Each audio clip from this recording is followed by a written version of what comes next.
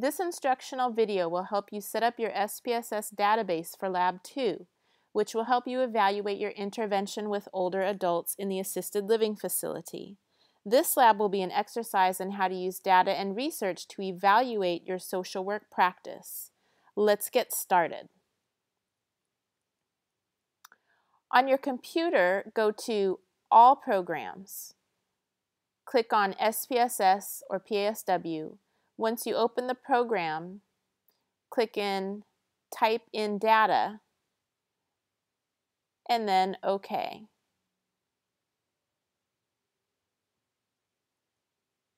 At the bottom of the screen, you see two options, Data View and Variable View. You must first define your variables before entering data. You must define your variables in the Variable View window. Click on Variable View. You should see this screen. Each variable you define will get its own row of details. The very first variable you should always define is the participant ID number.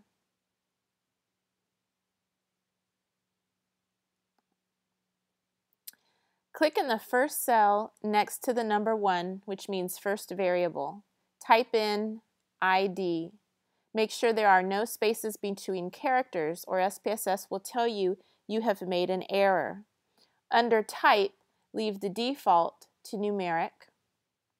Under Width, which means the number of characters, leave the default to 8. Under Decimals, click in the box or just type in 0. In the label box, this is the longhand explanation of ID, so type in participant ID. Leave the values default to none. Under missing columns in a line, leave the default to none 8 and right. Under measures, click in the cell and scroll down to nominal. Under role, scroll down to none. Remember, the participant ID numbers for this lab are located in the upper right-hand corner of each participant's pre- and post-test Rosenberg self-esteem scales.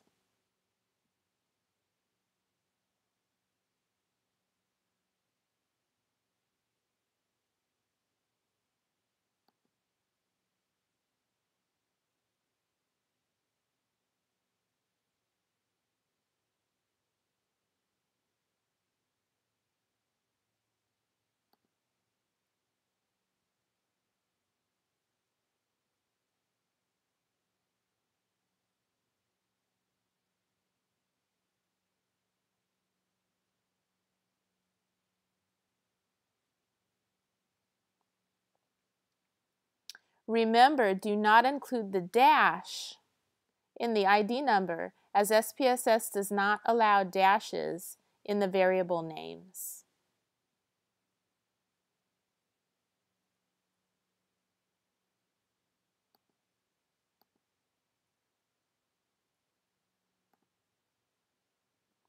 Defining variables for standardized scales or instruments will require a few different and distinct steps. After defining the ID number, each item on the scale is going to get its own variable. For example, the Rosenberg self-esteem scale is a scale composed of 10 items.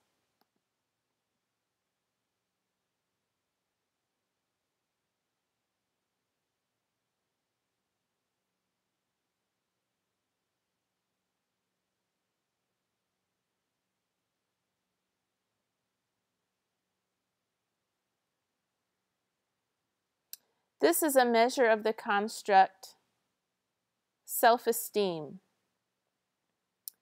Therefore, 10 variables need to be defined.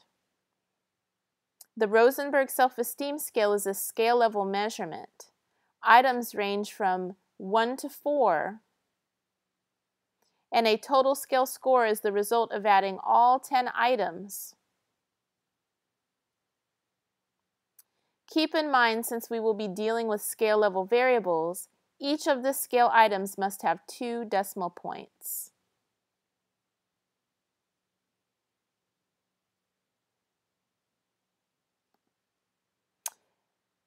In this lab, since we are going to be giving this same scale to a group before and after an intervention, we must distinguish the pre-test items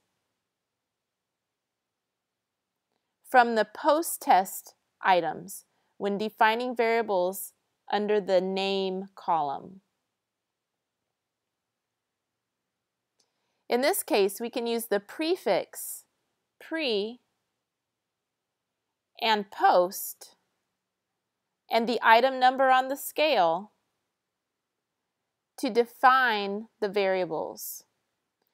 Don't forget to define missing data in the missing data column for every pre and post-test variable.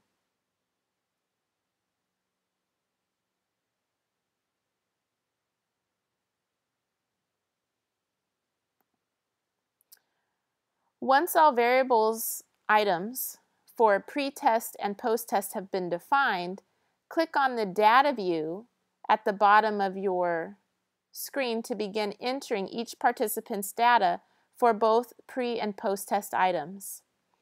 You will find each participant's pre and post-test in the participant data file in the SPSS lab number 2 folder.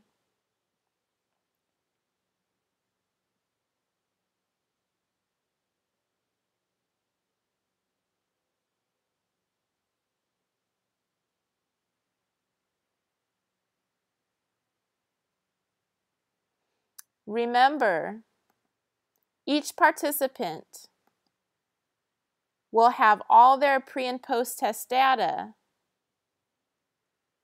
entered on one row.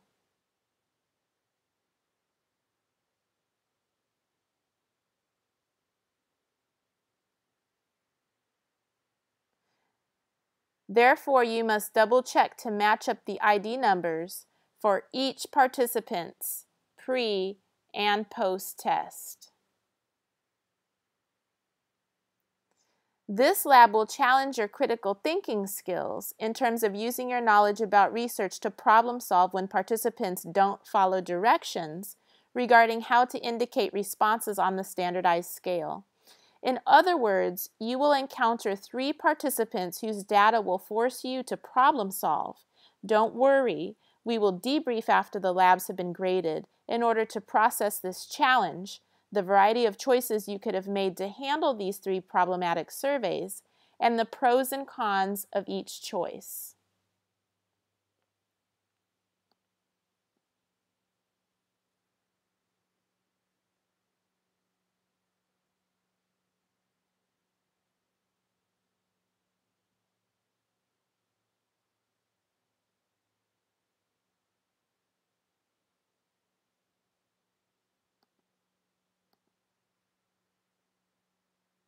Here are a few important reminders about setting up this database for this lab. Remember to email yourself your database so that you always have a backup copy. Remember that even if you email it to yourself, the only computer you can open an SPSS file on is a computer with SPSS software. Once all of your data is entered, scroll through the data view screen to check for any possible typos or cells you missed.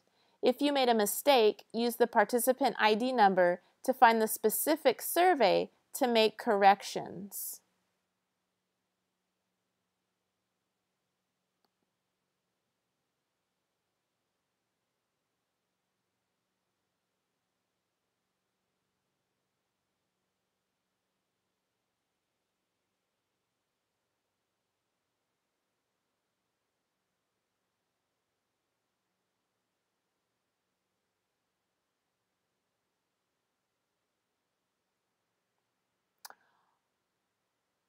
Always remember to hit save periodically, as SPSS has a tendency to freeze and quit while you're in the middle of working or entering your data. This concludes the instructional video for setting up your database for lab number 2.